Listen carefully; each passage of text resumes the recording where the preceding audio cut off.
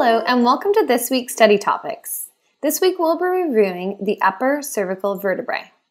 The cervical spine is made up of 7 vertebrae. The first 2, C1 and C2, are very unique and are given the names the atlas and axis. Let's start by reviewing the atlas. Here's a question for you. Which of the following anatomical features would you find on the atlas? Body, pedicle, lamina, or spinous process? Feel free to pause and work your way through this question. Were you able to get it right? The answer is none. The atlas has no body, pedicle, lamina, or spinous process. The atlas is essentially 2 large lateral masses joined by an anterior and posterior arches. C1 serves as a ring that the skull rests upon and articulates with the base of the skull superiorly and the dens inferiorly. Approximately 50% of flexion and extension of the neck happens between the occiput and C1. This is the motion you would make when nodding your head, yes. The atlas has a large palpable transverse process right here. This bony landmark is an attachment point for several small muscles. Can you list these muscles? Next, let's look at C2, or the axis. The axis' most unique characteristic is its strong odontoid process, often referred to as the dens. It rises from the tall body and is a rounded superior projection. The dens provides a rigid vertical axis of rotation for C1, or the atlas, and the head and creates the no neck movement. Let's ask this question again.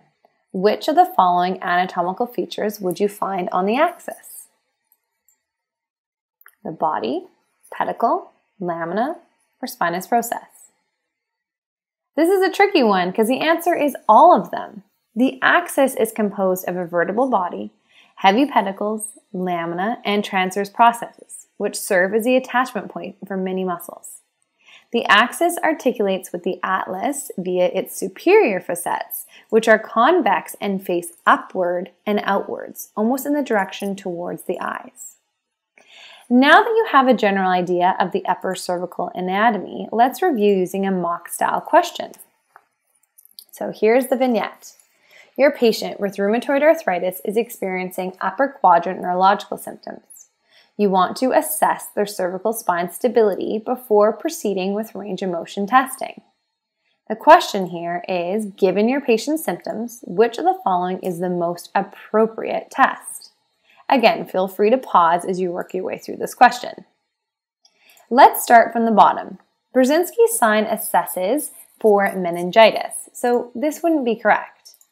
The VBI is used to determine if there is adequate blood supply to the brain by compressing the vertebrobasilar artery and examining for onset of symptoms. So this wouldn't be correct either.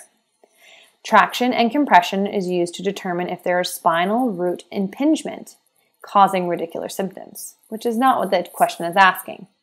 If we look, the vignette tells us 2 key points. The patient has RA with upper neurological symptoms, and we want to assess cervical stability. So, the sharp cursor assesses the integrity of the transverse ligament, as well as the upper cervical spine instability, so A is correct. Thanks for joining me this week on Study Topics. Are you looking for help to prepare for your upcoming exam? Head over to ptprep.ca where you can learn all about our courses. If you still have questions, shoot us an email at info@ptexamprep.ca. Thanks for joining me today.